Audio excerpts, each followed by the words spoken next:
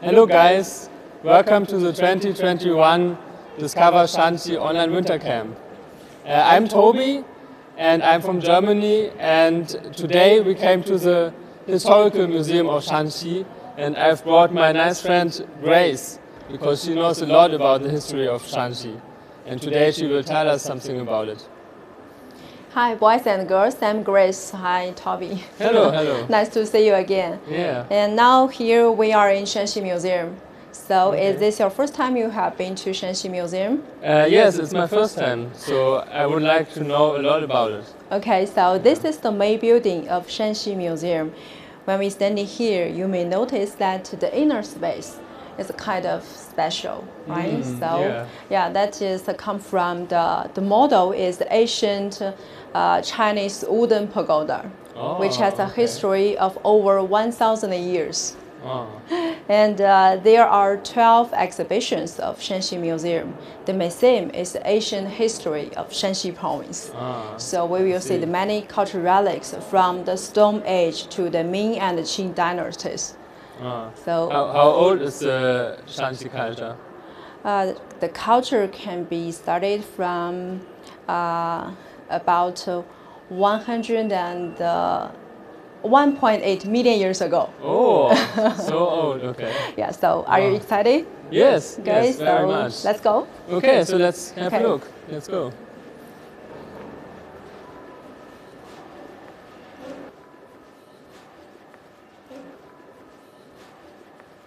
So the first exhibition I'd like to introduce to you is the most important exhibition of Shanxi Museum. Yeah, its name is The Achievement of Jing State. Actually, the first word, Jing, is the short name of Shanxi province. Oh, interesting. Yeah, so the Jing State is actually about 2,000 years ago. Used to be the most powerful state in the central plate. I see. So I like to introduce the most representative one of Shanxi province. Okay, let's go. Okay, this way. Sounds interesting.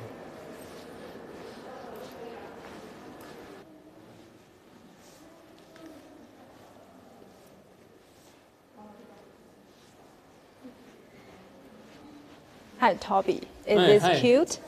Yeah, it looks very cool. Actually, it's the kind of logo of Shanxi Museum. Oh, okay. Yeah. And the name is the bird-shaped zun. So it is look like a big bird, right? Yeah. Actually, that is the phoenix. Oh, okay. Yeah. So this is the kind of bird-shaped zun because the people in ancient China, they like phoenix very much. So did you find there is another small bird? Yeah, on the top, right? Yeah, snuggling up on its back. And actually, the small bird is the handle of the cover, so it can be opened. And the last name is Zun here. Chinese word is Zun. Yeah. So that means the foundation of this vessel is a kind of wine container. What container? Wine container. Okay. Wine. You can drink out of it. Yeah, wine container. Okay. And the tail. Yes. Did you find another animal?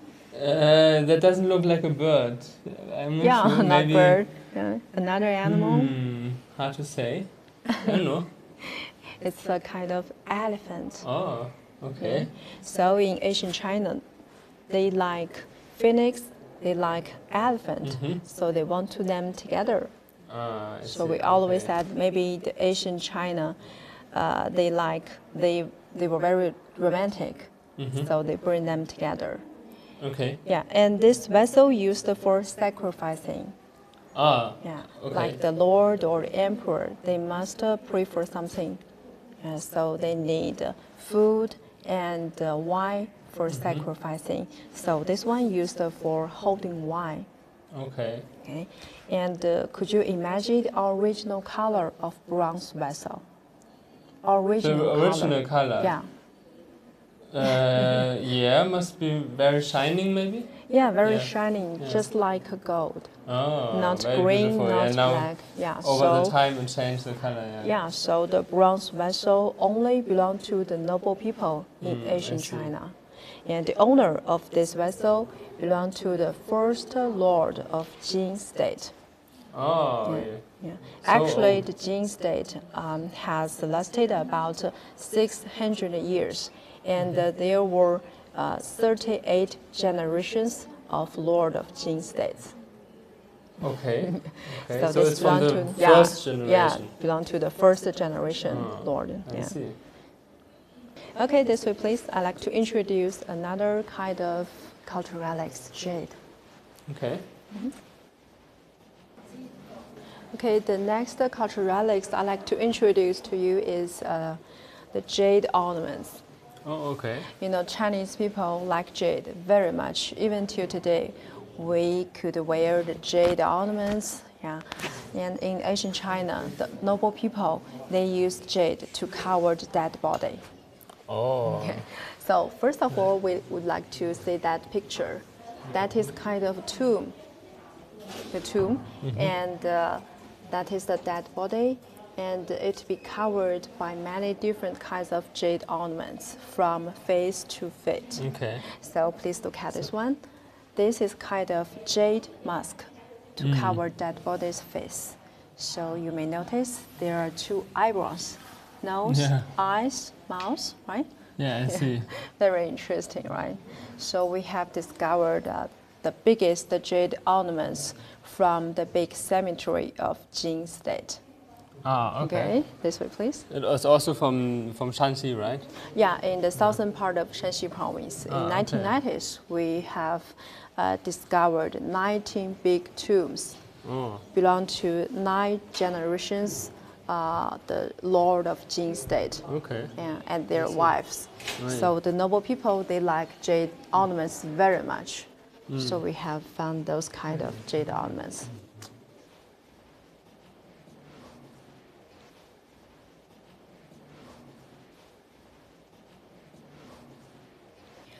What is this? This is the largest jade ornaments from the cemetery of Jin state. It is composed of 204 pieces of jade ornaments. So Wow. it covers that body from neck to the feet. You may wonder that why the Asian people they use jade to cover the dead body. Yes. Because the Asian Chinese people they believe that jade has a magic power. It could prevent a dead body from decaying. Okay. So maybe they thought the jade could prevent a dead body and then the soul will come back. Oh, I see. Yeah, so they use jade to cover their whole body. Yeah. So even in the Han Dynasty, this kind of traditional culture even existed. Ah, okay. Okay. But this is only for rich people, right? Yeah, very rich people, Okay, noble I see. people.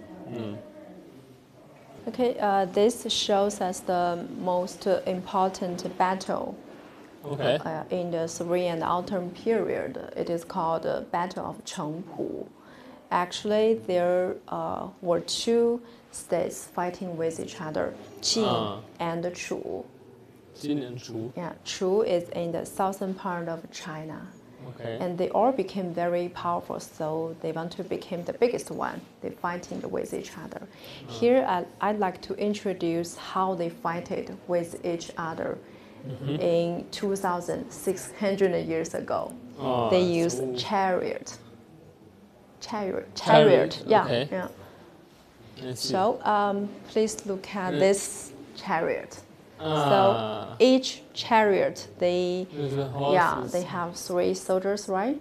Yeah, the middle one, just like drive yeah, a horse. drive the horses. Yeah, the other 2 soldiers, they holding different weapons. Yeah, did you notice different? The Yes, short yes, one. sword or- Yeah, yeah, and when the other chariot, and this chariot, they may be close to yeah, Trash, yeah, or- and how they fight with each other. Maybe the one with the long.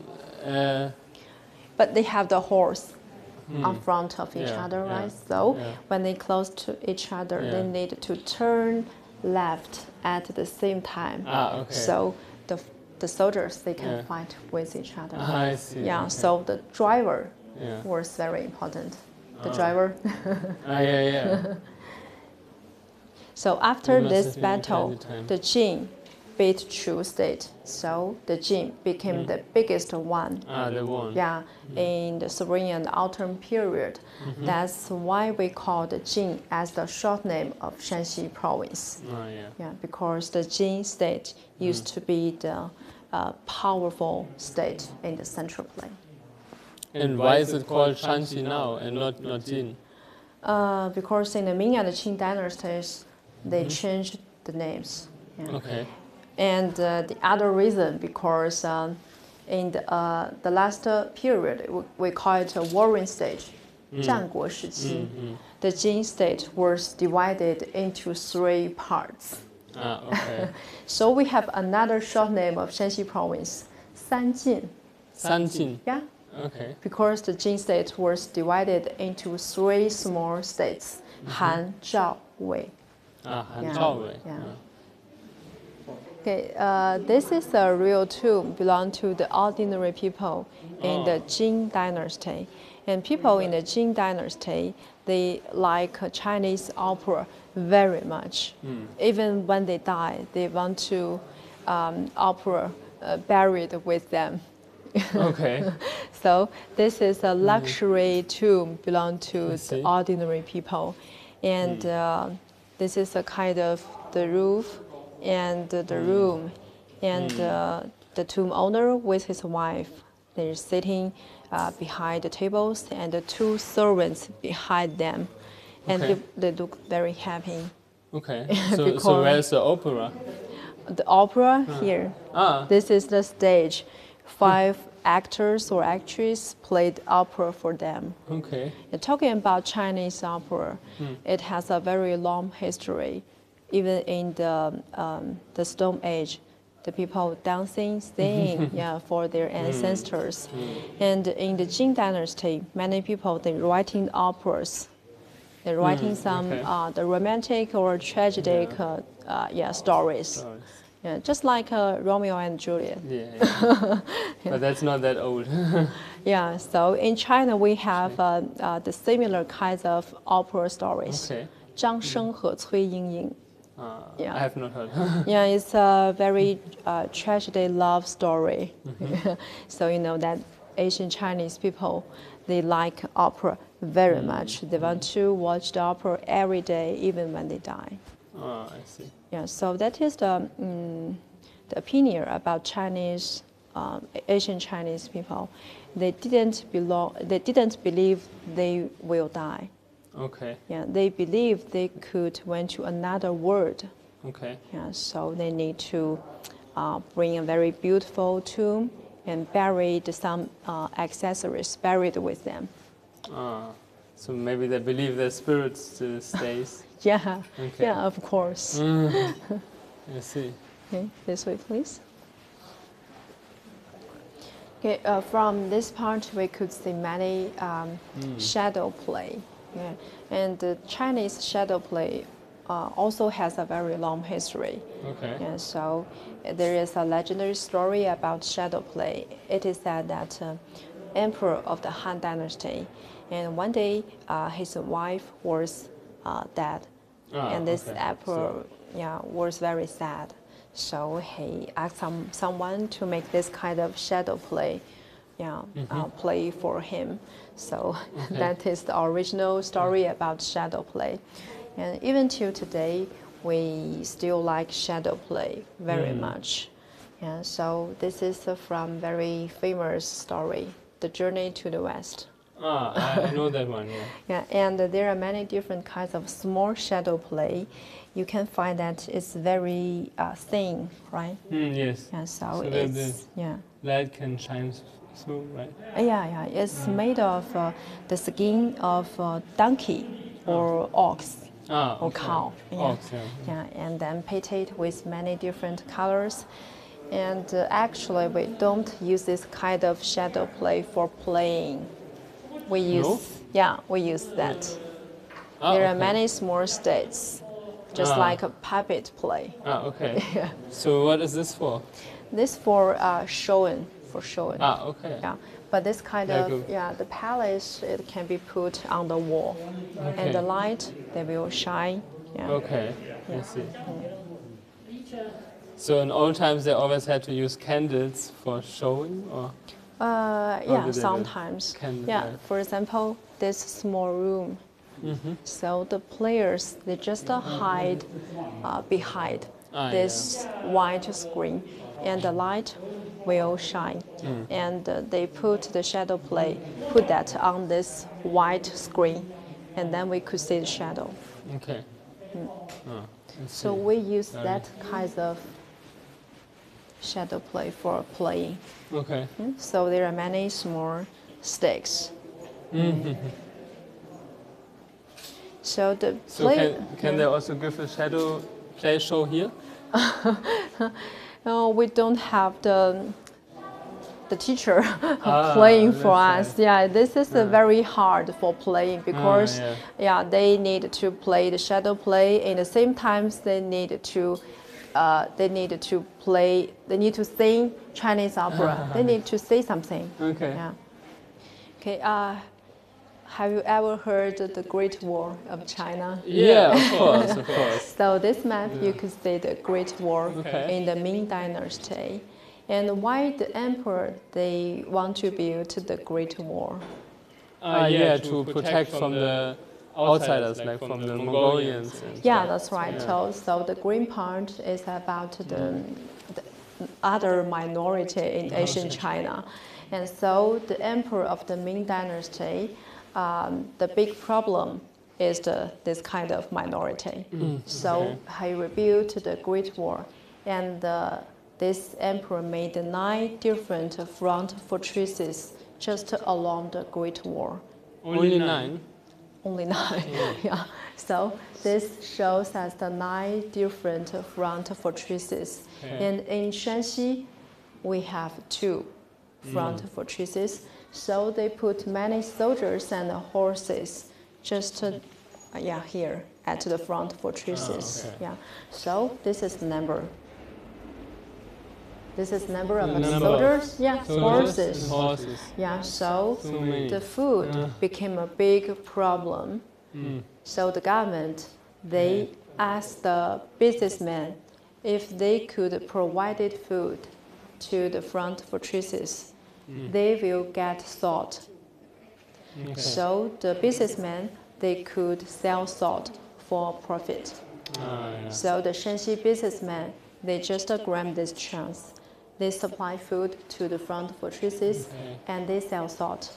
So after many years, the Shanxi businessmen they became very rich. Okay. So there was no other way to get salt for them? Yes, because the ordinary people, the government, they just control the salt. Oh, okay. Yeah, so the salt used to be very expensive. I see. So the Shanxi businessmen, they became very rich. So that was a good opportunity. And this is the salt lake in the southern part of Shanxi province. Yuncheng. Yeah, still exists. Have you ever visited this? I wanted to, but I have never found the time. I can show you some pictures. Oh, okay. Very, very beautiful. Yeah. And here you could see this map. Yeah. So the middle part that is the salt lake. Okay. This salt lake just controlled by the government.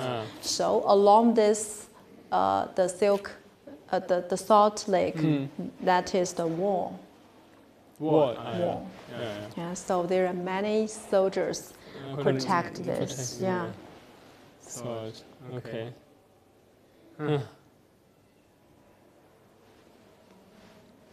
Okay, this way, please.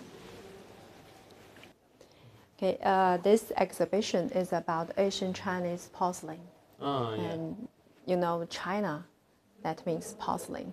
Yes, it's very famous about China. So the Chinese people, they first they made this kind of porcelain in the last period of Northern Han Dynasty, about 1,500 years ago. Oh, yeah. Yeah, the porcelain used to be very expensive, only used for noble people. Okay. Yeah, so the archaeologists, they only could discover the kind of porcelain from the noble tomb. Yes. Yeah, not for the ordinary people. And this kind of porcelain used to be very popular in the Northern Dynasty. Okay. And this used for holding wine. And you may notice that the handle, just like a dragon. Yes, Yeah. yes. And this one, that is a small chick. Chicken. Yeah. So this is it's very hard to make in that period. Very hard to the design and other things. Yeah, you must be very skillful. Yeah. Yeah. And another one I like to introduce is very interesting. Those are the porcelain pillow. Okay. So who used that? Yeah, the noble people and really? the doctor. Okay. Yeah, even when they die, they could use this for buried with dead body.